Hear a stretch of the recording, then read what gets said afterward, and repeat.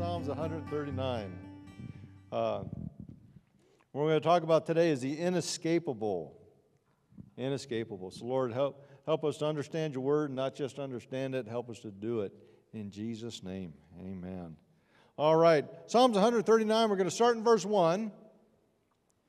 And it says, O Lord, you have searched me and known me. You know when I sit down and when I rise up, and you understand my thought from afar off, and you scrutinize my past and my lying down, are intimately acquainted with all of my ways. Okay, first thing I want us to understand is that God knows everything, and that word everything means everything about us. He not only knows what we're thinking, He knows why we're thinking it. Amen? Now, you know, if you fast forward into the Gospels, Jesus was always frustrating the plans of the Pharisees and the lawyers because He knew their thoughts. You know, and it's really hard to pull one over on somebody that knows everything that you're doing. And the thing I want us to really grasp this morning is that God is intimately acquainted with all of my ways. All right? He knows things that no one knows about us. And see, that's a challenge we have in the body of Christ, because we are people of secrets. All right? We struggle with being open and transparent in our lives, because we have a tendency of taking that wrongly. All right? Someone can come in and you can say, "How are you doing?" You know, "Oh, well, you know, I was talking with a brother this morning. Oh, I'm having a bad day. Oh, I rebuke that spirit of bad confession." I go, all right, note to self, don't talk to this guy anymore. And we teach one another to lie. Okay? And we struggle with being honest about our situation because we don't want to get rebuked. Rather than when someone comes and we say, "How are you doing?" They say, "I'm having a rough day," or I found myself, I got drunk the other night and I didn't want to, and just say, "Can I pray for you?" And begin to pray God's strength. Begin to pray God's blessing on them. Begin to pray God's anointing on them.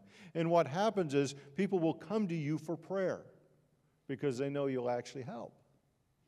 So God is intimately acquainted with all my ways. Even though there are times in our lives as church folk, we don't want to be honest with folks, God always knows what's going on. You don't have to be afraid of Him.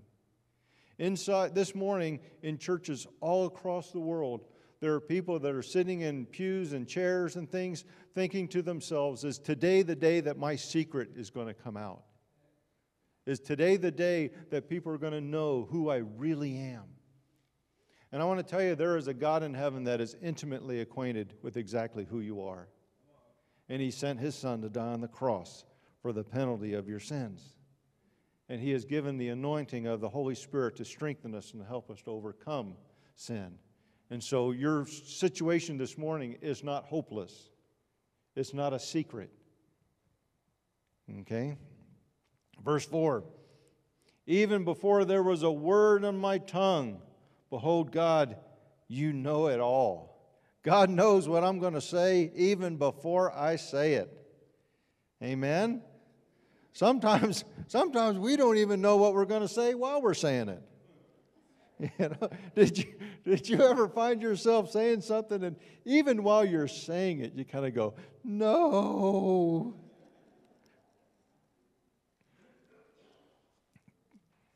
Hebrews chapter 4 and verse 12, it says, "For the word of God is living and active and sharper than any two-edged sword, piercing as far as the division of soul and spirit, both joints and marrow, and able to judge the thoughts and the intentions of the heart.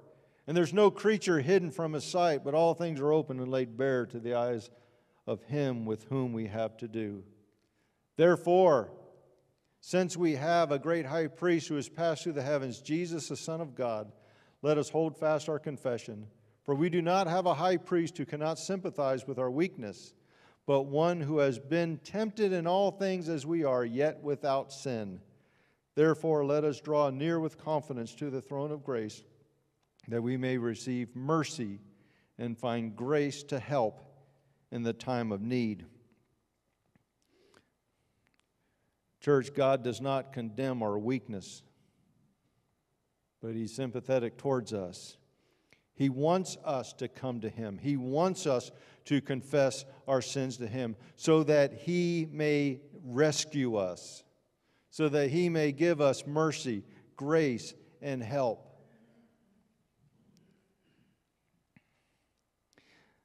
He was tempted in all things, yet He didn't sin. People say, well, yeah, He did that because He was God. Yeah, absolutely, yes. That's why we can come to Him and find help. Back to Psalms 139, verse 5. You have enclosed me behind and before and laid your hand upon me. God knows our past and our future, and He's got a hand in both of them. It's tragic when when God tries to put His hand on our lives, we try to shrug it off. No, I got this. I can do this on my own. How many can say that didn't work out well for me? Amen? Verse 6, such knowledge is too wonderful for me. It's too high. I can't attain it. We cannot know everything that God knows. Please understand that. You cannot know everything that God knows. All right? Well, when God tells me everything about this, I'll see if it's something I want to really do. No.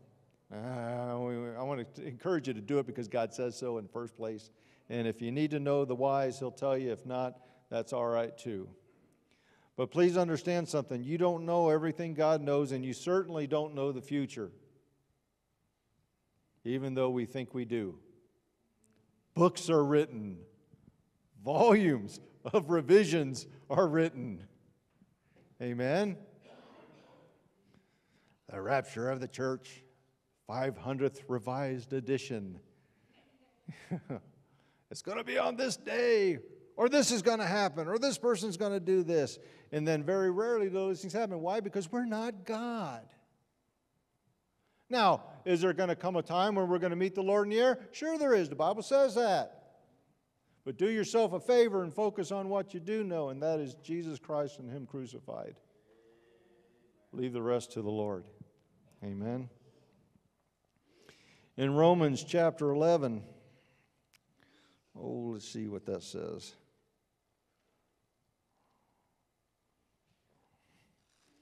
I can only talk half as fast. I got one hand today. In verse 33, it says, "Oh, the depths of the riches, both of the wisdom and knowledge of God. How unsearchable are His judgments and unfathomable are His ways. For who has known the mind of the Lord, or who has become His counselor? Or who has first given to Him that He might be paid back again? For from Him and through Him and to Him are all things. To Him be glory forever." We only understand to the degree that God shows us. Amen. You say, well, how can I know more? How can God, can I be in a place where God can show me more? Be close to Him. Spend time with Him. Verse 7, "Where can I go from your spirit? Or where can I flee from your presence? If I ascend to heaven, you're there. If I make my bed in hell, behold, you're there. If I take wings of dawn, and if I dwell in the remote parts of the sea, even there your hand will lead me, and your right hand will lay hold of me." There is nowhere that you can go to escape someone who's omnipotent, who's omnipresent, who's omnipotent. Okay? There's nowhere that you and I can go that God is not there. Amen? You look at Jonah, and he's like, I'm going to run from God because I don't like what He's telling me. And I'm gonna get on a boat, and that didn't work out, so chuck me in the water. They said, okay. They chucked him in the water. A fish come up, swallowed him up. What does the Bible say? The word of the Lord came to Jonah a second time. Even in the depths of the sea, in the belly of a fish, God still spoke to him again. I want to tell you something. That's one of my favorite scriptures in the Bible, is the word of the Lord came to Jonah a second time. Even when we screw it up, God says, I'm not done with you. Amen. There's nowhere we can go. Yesterday at our memorial service, we read Psalm 23. It says, the Lord is my shepherd, I shall not want. He makes me lie down in green pastures. He leads me beside quiet water. He restores my soul. He guides me in the paths of righteousness for his name's sake. And even though I walk through the valley of the shadow of death, I don't fear evil. Why? Because he is with me. He is always with you. God will lead you along paths of righteousness. If we find ourselves straying from those paths, we're still not far away from God, because he will come and bring us back again. Amen. The quality of that coming back is dependent upon you and me. All right? Some of us will be led back with great repentance. Some of us will be led back with great somberness. Some of us will be led back kicking and screaming. But believe me, God knows how to get a hold of us. Amen.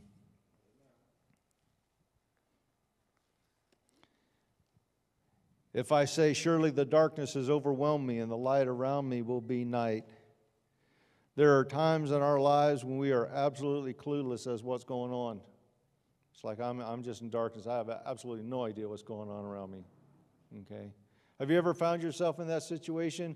Life has kind of gotten, you thought you knew, all right? Oh yeah, I know exactly what's going to go on. And then all of a sudden you reach this place where you go, I have no idea what's happening right now.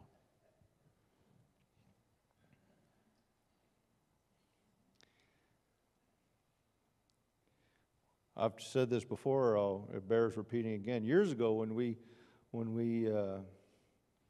began to lay the framework for this church here in Nampa, it was the late 80s, and I was pastoring at another church at the time, and God was dealing with me about coming to Nampa, and I wrote down a plan and a vision statement and everything, and it was beautiful. It was a work of art. It never happened. Why? Because I thought I knew. The only thing I got right was the name of the place we were going to. Amen. But see, there are times when we just come to the place where we say, Lord, I don't know what's going on. And at best, I'm ignorant of my condition. And darkness kind of overshadows us. Sometimes we even begin to question what we thought was right. You know, we always tell people, never doubt in the dark what God has told you in the light. Okay? Because when darkness comes, we begin to doubt what's going on around us, because we're not sure of what we think we see now. Verse 12 tells us, even in darkness, even the darkness is not dark to you, and the night is as bright as the day. Darkness and light are alike to you. God is not hindered by any of this. Even though there are times in our lives when we thought we knew what was going to go on, we thought we knew what was happening, and we only to find out we're completely ignorant as to what's going on. And we even begin to question, am I even in the right place? Am I even doing the right thing? God is not hindered or swayed by that at all. He is our only hope. There's no counsel or trick that the enemy can come up with that catches God off guard. All right, God is completely 100% aware of what's going on all the time. All right. 1 John 1:5 says, this is the message we have heard from him and announced to you, that God is light and in him there is no darkness at all. God knows every single thing. Please understand that. Now, we struggle with that sometimes because God doesn't always share that information with us. Well, I don't know what's going on. I don't know what to do, so therefore God must not know either. Because if He did, He would tell me. No, God always knows. He always knows. Isaiah 54:17 says, "No weapon that is formed against you will prosper, and every tongue that accuses you in judgment you'll condemn. This is the heritage of the servants of the Lord, and their vindication is from me, declares the Lord." The key thing I wanted you to understand, your part in that is to be a servant of the Lord. Okay? If you're not a servant of the Lord, if you're a servant of the enemy, his weapons are going to probably prosper against you. That's why we need to give ourselves unto the Lord. We need to submit ourselves to Him. We need to follow after Him. Because it's in that we find our safety. But see, that can be problematic sometimes because we don't always like doing that. Because we like to be in charge. Or may I say, we like to be in control. Amen? You can say amen or oh my, it doesn't matter, you know. But see, we come across times in our lives when we find ourselves, as much as we want to be in control, we're not. Because life is just funny about that. John chapter 3 and verse 16, a very familiar scripture, says, "For God so loved the world that He gave His only begotten Son, that whoever believes in Him will not perish but have everlasting life." God didn't send His Son in the world to judge the world, but that the world be saved through Him. That's God's plan for you. God's plan for you is to be saved. He who believes in Him is not judged. He who does not believe in Him has been judged already, because he has not believed in the name of the only begotten Son of God. And this is the judgment, that the light is come into the world, and men love darkness rather than light, for their deeds were evil. For everyone who does evil hates the light and doesn't come to the light, for fear that his deeds will be exposed. But he who practices the truth comes to the light, so his deeds may be manifested, has been wrought from God. See, when we walk in darkness, or we walk away from God, we deceive ourselves into thinking that He doesn't see us. Well, I'm gonna quit going to church. I'm gonna quit going to prayer. I'm gonna quit going to Bible study. I'm gonna alienate myself from my Christian friends, and then God's not gonna see what's going on anymore. Can I say to you, His eyesight is better than ours? Amen. He sees. There is nowhere you can go. The devil will come and will say, well, if you just get rid of all this church stuff, you get rid of all this Bible stuff, then we can go back to the way it was and we'll be happy again. I wasn't happy back then. All right? I wasn't. That's why we did the things we did. And I'm going to tell you right now, you can't go back to it because you'll be miserable. Because you've tasted and you've seen that the Lord is good. And there's not enough self-delusionment for you to go back.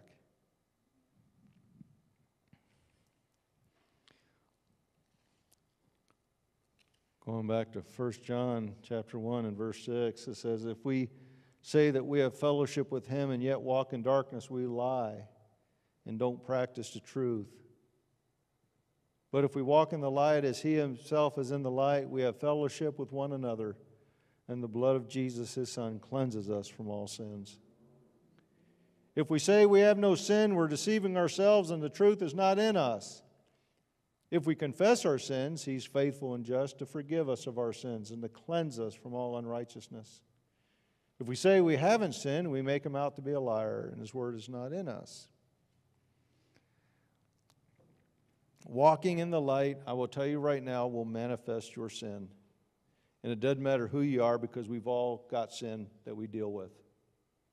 And when you walk in the light, it's going to manifest that. And that is why the temptation so much is to try to hide ourselves, because we struggle to deal with that. Because we want so bad to have it all together. We want so bad to be in charge, to be in control, to have other people think we're something that we're not. When God has called us to be truthful, and He's called us to come to Him. Walking in the light, I will tell you right now, if you're going to walk with God, you're going to understand your sinfulness. But this is done in order so that it can be confessed and forgiven. Amen. We've used this example before, and I'll use it again today. If I was to close up the window, turn out all the lights so it's absolutely pitch black in here, and set you off on the side of the room and put a candle over here, just a little candle, and you'd be standing over there and say, well, tell me about yourself. Well, I'm all right. I don't know what to tell you. I mean, I'm okay. I'll take a couple steps towards that candle. Well, how about now? Well, I forgot to tie my shoe. Well, I best tie that. Well, take a few more steps. Well, you know what? I was in such a hurry this morning, I got my buttons all mismatched, and now I got them sticking up here, and I should ought to fix that. Why? Because what happens is the closer you get to the light, the more of yourself is exposed. And you're able to see the things that are wrong so that we can take them to God and get them made right. But when I'm in darkness, I deceive myself because I can't see it. The tendency is to say, well, my buttons are all messed up. I should ought to go back in there and pretend like it's okay. How many of y'all know that once you realize the truth, you can't go back to pretending it's different than what it is? Amen. Confession is not to inform God, but to recognize the truth. That's what confession is. I'm not giving God truth. I'm not explaining to Him what the truth is. I am confessing that I recognize the truth about myself. And what that does is it leads me to a greater truth. And that greater truth is that I can be free. I can be healed, and I can be whole. Amen. And that's what God wants for all of us.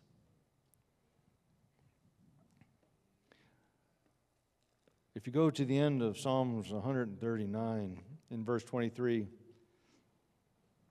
it says, "Search me, O God, and know my heart. Try me and know my anxious thoughts, and see if there be any hurtful way in me, and lead me in the everlasting way." I want to encourage you to make that part of your prayer life. Because we deceive ourselves so many times, for whatever reason. And just say, "Search me, God. You know me. You know everything about me. Try me and know my anxious thoughts." Because many of us, we have those. We look at events going on around us. We look at things happening at our jobs and in our families, and it creates quite a bit of anxiety for us. And we think, does anybody know? Does anybody care? Yes, there is someone, and His name is Jesus. And if there's any hurtful way in me, lead me in the everlasting way. The thing that makes that tough is if I'm going in a hurtful way and I want to change to an everlasting way, that means I've got to be willing to change my direction. Okay? I need to recognize that His ways are better than mine, and that is a ego-crushing endeavor. Okay? Because we don't want to admit that we're doing wrong. I mean, I don't mind confessing that you've done wrong. You know, I mean, I can see that. Sometimes I say, you know, I'm going down the wrong way. All right. How many times you've been driving and you don't know where you're going? Your wife says, I think we're lost. No, I'm just taking a different way. It's a lot longer. But you know, when we're able to do that, when we're able to humble ourselves, we can find the healing that we so desperately look for. Let's pray about that.